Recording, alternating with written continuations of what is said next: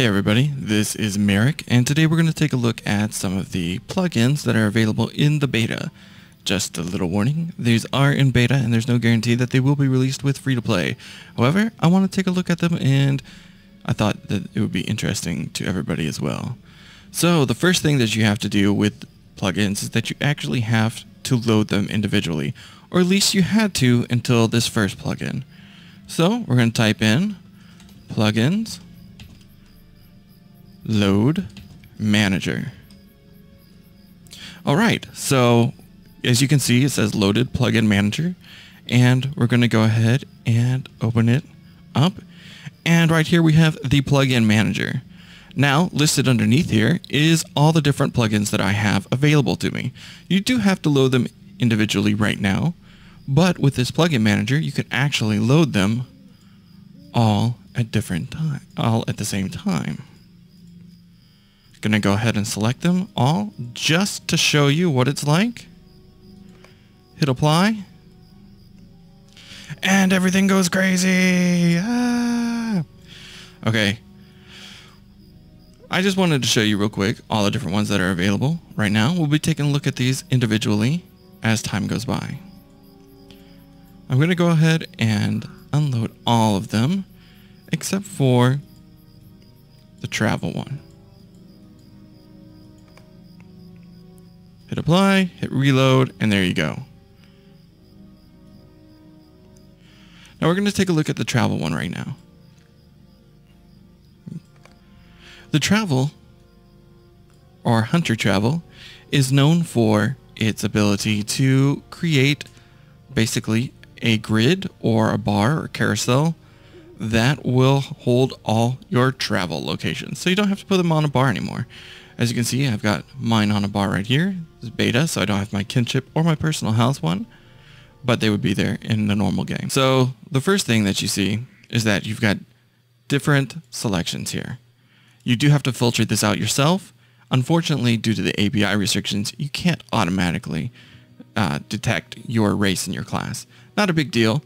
It's pretty easy to set up. So you'll right click and you'll choose features. Generic travels, that's your kinship and your personal house. Racial travels, that's like return to Bree, return to the Shire, and things like that. Reputation travels are ones that you earn through your reputation, and class travels are ones that you might get through classes.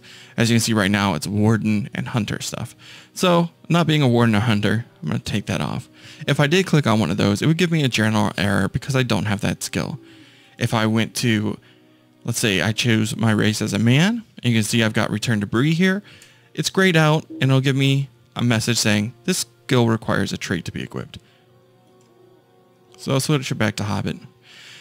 Now you can also add a map yourself. As you click here, it says drag your maps to inventory, quick select below, then press the button to set your map home skills. And here you can see for the class you can select warden or hunter.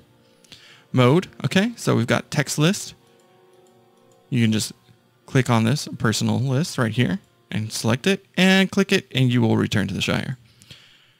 Or you can select the carousel, which creates a little bar, and you can minimize it like that, and you can switch between all of them.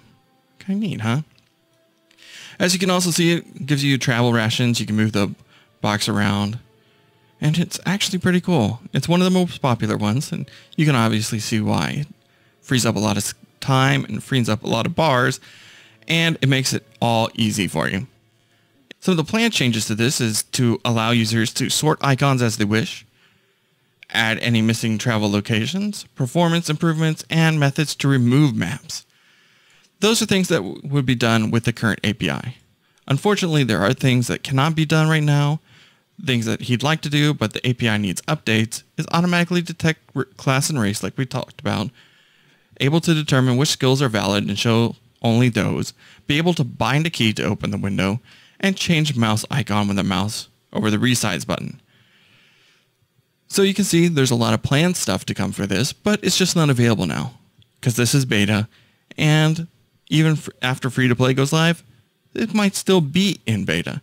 But it's a great start, and it's a great look at what is available with the Lua scripting. So thanks for taking a look. We appreciate it. Talk to you soon.